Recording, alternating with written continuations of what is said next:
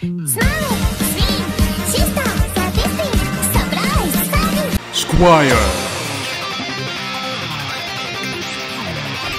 Yeah, boy.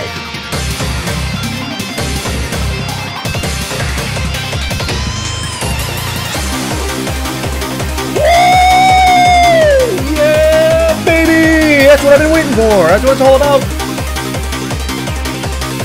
Oh, whoa! It's the second best guild in all of Idleon.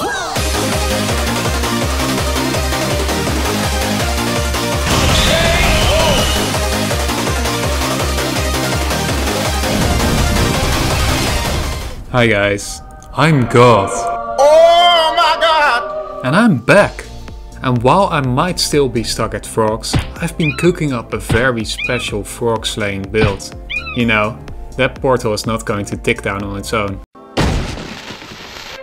Are you really going to take out talents? Yeah, talents are done. I don't like the system. They're out of the game.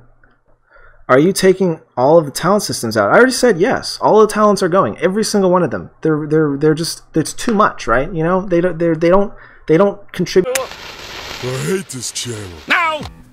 So, the Squire is a subclass of the warrior and the alternative to barbarian. While barbarians are focused around high single target damage, squires are more defensive, with talents concerning defense and accuracy, and have some amazing farming capabilities with their unique skills.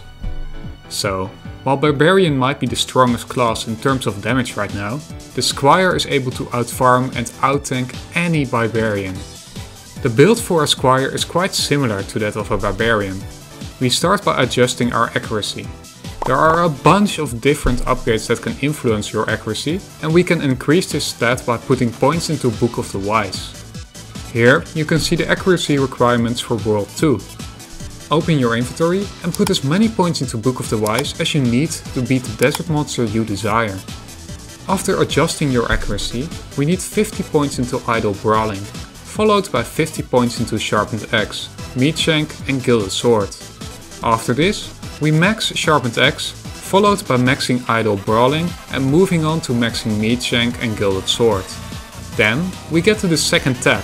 Here we put 50 points into the damaging spells, followed by 50 points into the strength buff. After this, we max carrying a big stick, followed by maxing the damaging spells. Now we come to the third tab, and here we have a lot of different interesting build paths we can take, and I encourage you to experiment. However, if you want maximum AFK gains, we spread our points over the 4 active abilities and equip them similar to the Journeyman build. This build should easily carry you all the way to level 90 and beyond. By that point, I hope we'll finally be able to beat those darn frogs. See you soon, and idle on.